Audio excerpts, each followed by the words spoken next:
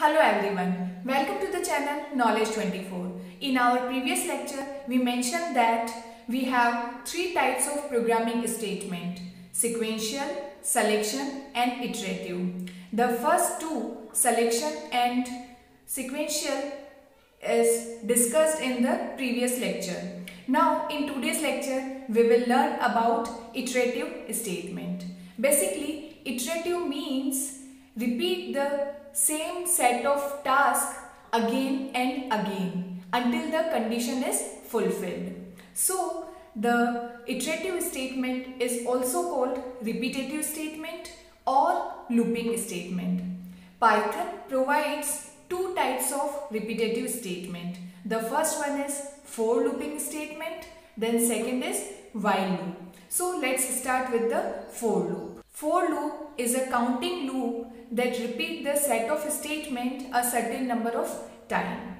The syntax for loop is this: for, variable name, then in, then sequence. Here sequence means how many times the loop will be repeated.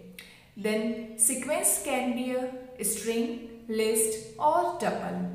And if we have small number of elements, then we can write the list directly in the for loop in square bracket. But if we have large number of data in a list, then we can use range function. Range function is used to generate a list. For example, if we have 3 values, then we will use simply as for a in square bracket 1, 2, 3. So these are the 3 values. But suppose we have 2 to 10 values, then we will use range function. The syntax of range function is, in bracket we use lower limit, then comma, upper limit, then comma, step value. And remember that all values should be integer.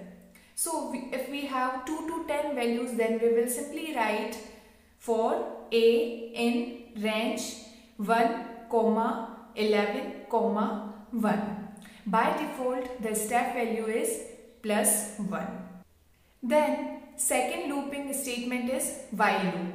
And while loop is a conditional loop which repeat the statement until the condition is true. When the condition is false, then it will passes to line after the body of the loop. This is the syntax of while loop.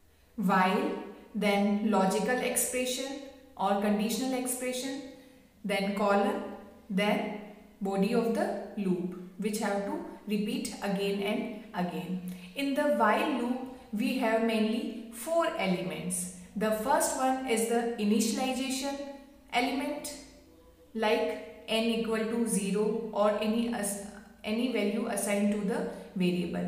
Then second is the test expression, in which we will use while loop and then logical expression. Then the third one is the body part, and then fourth is the update expression, means the step value. So we can use both statement for loop and while loop in any program in which we have to repeat the statements again and again.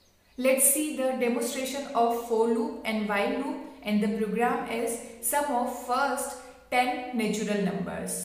Sum equal to 0, then we use for loop for 10 numbers 1 to 11. So it will continue till the 10 values. Then we use sum plus equal to n, means when the condition is true, then it will repeat again and again this statement. After that, when the condition is false, then it will print the sum of first 10 natural number is sum.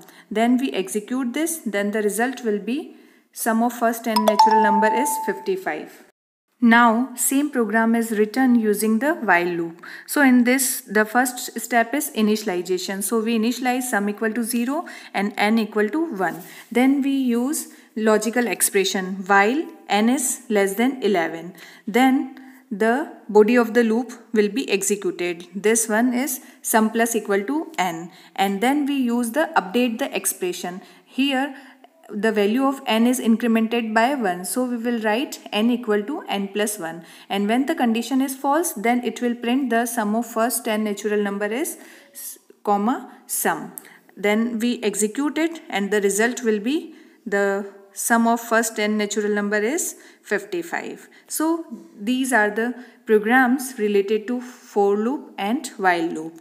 Thank you.